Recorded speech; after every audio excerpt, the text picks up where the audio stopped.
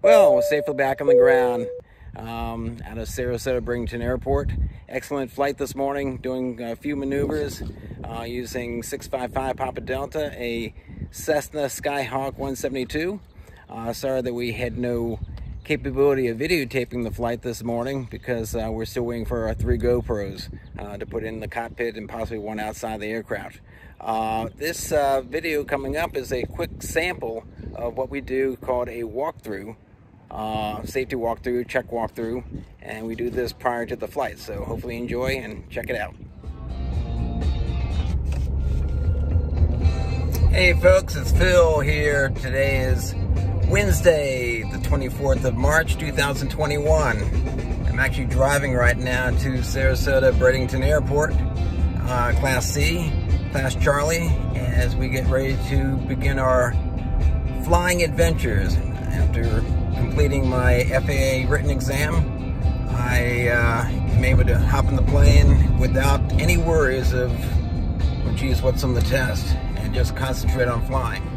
That is my new home, Sarasota-Bradenton Airport, and we're flying in Universal Flight Services, FBO, and take a look at all the jets out in the tarmac there, some Gulfstreams and some Cessna Citations, and as you see a default Falcon, so quite a few birds out there. So we see what takes shape and have some fun today. This will actually be my second time flying, but this makes it official now, saying that I don't have to worry about any exams. So anyway, sit back and relax, and we'll take off in a few minutes.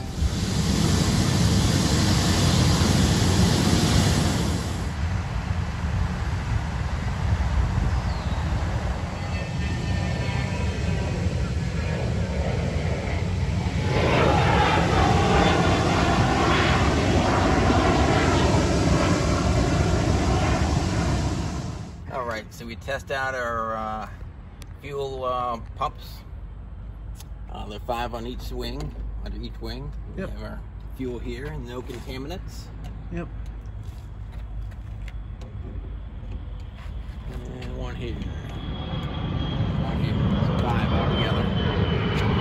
So, over underneath the wing here, we'll check out the struts here, making sure they're nice and tight. Not loosey-goosey. Absolutely. Flip on the other side of the trailing edge of the wing.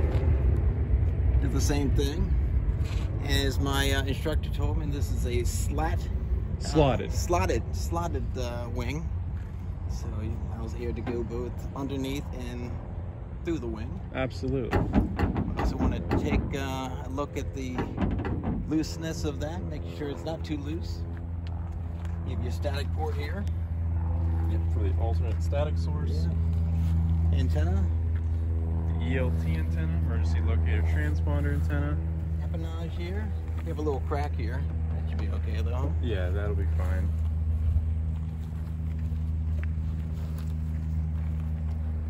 And check this out here. Make sure that static grounding. Yep, binding strip, static grounding point. Absolutely. Check our rudder out here. Very good. By the way, these are elevators. This is your trim tab here in the elevator. Very good. And we'll look at the integrity as well of the VOR antennas. Which I need help with, by the way. We'll work on it. In fact, when we start the aircraft up, I'll show you that we can point to that facility out there. You see the well, I know, yeah, that's it right there. It's 360 degrees, and it sends a pulse 360 degrees out. exactly, kind of like a spokes on a wheel. It's called a bearing radial. if you're going to Actually, it, and then the bearing. radial if you're going away. Absolutely, but it's pretty irrelevant. Some people, you know, they call a bearing, or they call a radial still to it. It doesn't really matter too much. The radials are what spit out from it. Right. Very good. So on this side here, we're going to go out and in. flap there, aileron out here. We'll check the outside of that later on. Very good. Everything's nice and tight. Checking the tires also. Nice and inflated. Absolutely. Rotors. Yep. Calipers. Also the strut. Looking good. We're underneath the wing. We'll do 5 of these here. Making sure there's no contaminants, no water.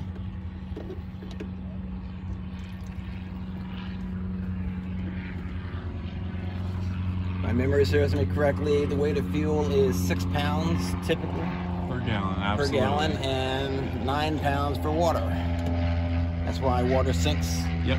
It's more dense, absolutely.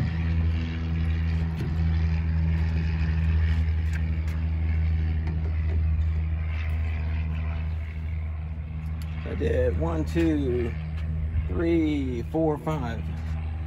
For safe measures here. Alrighty. So we look at the wing strut here. Everything seems solid. Very good. Now we go into the outer portion. Sure, or we could work our way on the outside, still checking the piano hinges underneath. Okay, did I do that already? Not quite yet. You did the Okay. upper portion. Oh yeah, the down portion there. There we go, yep. And then you can feel that for play. Yep, perfect. And there's only one on each, right? Correct, one push arm, push rod. Anyway, trailing edge of the wing, you have your static, what do you call these? Static, Those are static wicks. wicks. They'll dissipate the static electricity buildup on the airfoil itself. Already checked our lights. Yep, and the wingtip. Wingtip's looking good. Absolutely. The leading edge. Absolutely.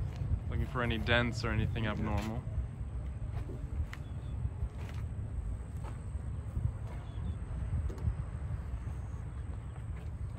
What is this here? So it's going to be for the avionics cooling to allow air to come in. Okay, is that supposed to be open? Yep. Oh, okay. Check the oil.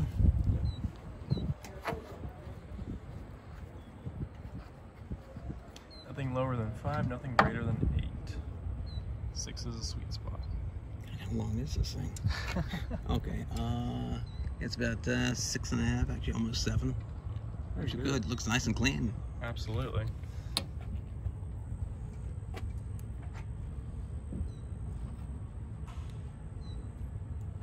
Yeah, just like the car.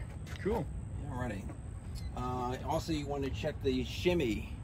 Yep, the shimmy dampener. strut. Yep. We'll get there right as soon as we examine the fuel amount. So I'll have you step on up there, right hand on the, yep.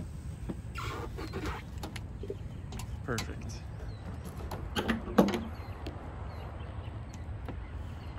How do I check that? Do I shake it? Or?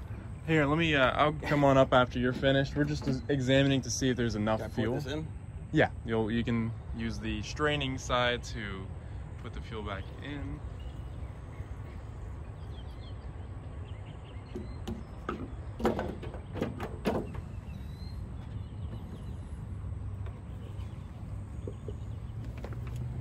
Very good. Right. Here, and I'll have you take this for a second so I can examine the fuel. This is like a really dirty job. Like a mechanic here. Oh yeah, absolutely. So we're looking at... I see, just looking at it, huh? Yeah, we're just making sure there's enough fuel. It was just a few inches from the top, so that'll indicate roughly the max for each tank is about 20, let's see, it's a 56 gallon total, so we're looking at about 20 gallons that are going to be in there. On each wing, or? Yep. Okay. And that'll give us plenty of time, 4 hours worth of flying time, Okay, so cool. plenty of time. Very good, so... All right, okay. Yep, now we can come over here So and now we underneath. check the shimmy dampener. Very good. And that enables you to not have a crooked wheel when you're landing. Sure, yeah. It keeps it nice and tight and straight. And we also down here, we check the tires. Everything looks good. Very good. And then there's 3 sumping points underneath here. Oh, you have one at the belly, one here, We don't need to drain the oil, the gas air, do we? Sure, yeah. Oh, okay. Just at the lowest points to ensure the fuel line itself is free of any contaminants. Nope, right underneath where you see that empty hole. Yeah, there you go. It takes a little bit of finessing in order to get it in. To the right a little bit, down and to the right and back a little bit towards you. Here, let me see. Way down here. Okay. There we go. Yep, perfect.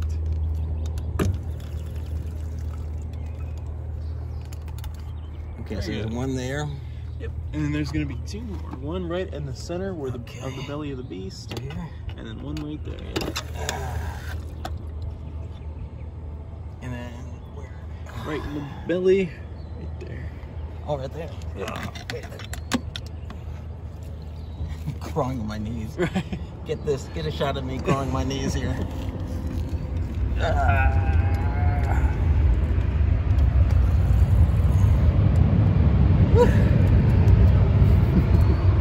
Already, what, the second day and you already had me crawling on my hands and knees? Jesus. You barely get up. Okay.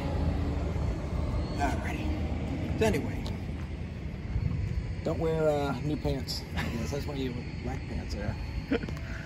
Alrighty. So we're going to check the propeller. Absolutely. Make sure there are no dings or dents.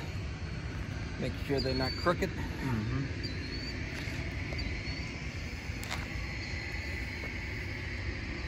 Good. Check in here and make sure there are no birds' nests. Yep.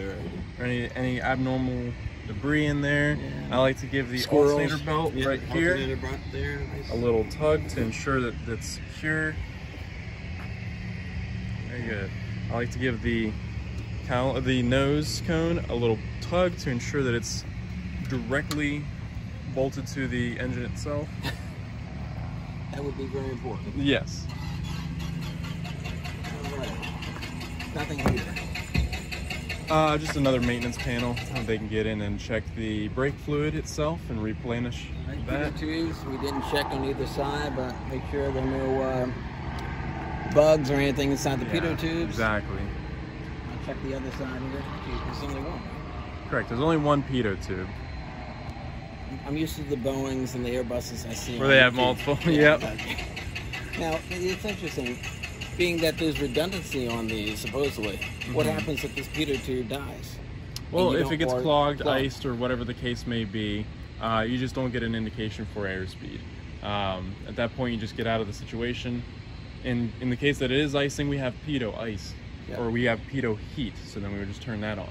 Okay. If for some reason it's a 1 in a million chance that a bug gets clogged in there, then we would just have to rely on the sound of the aircraft. We would have to rely on other factors that would indicate anything for airspeed. So just back up flying itself. Get into VFR conditions if you are IMC. Right. So I climb up here? Yep.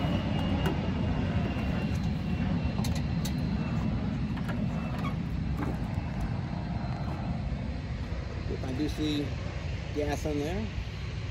I pour the remaining gas in here, siphon that in.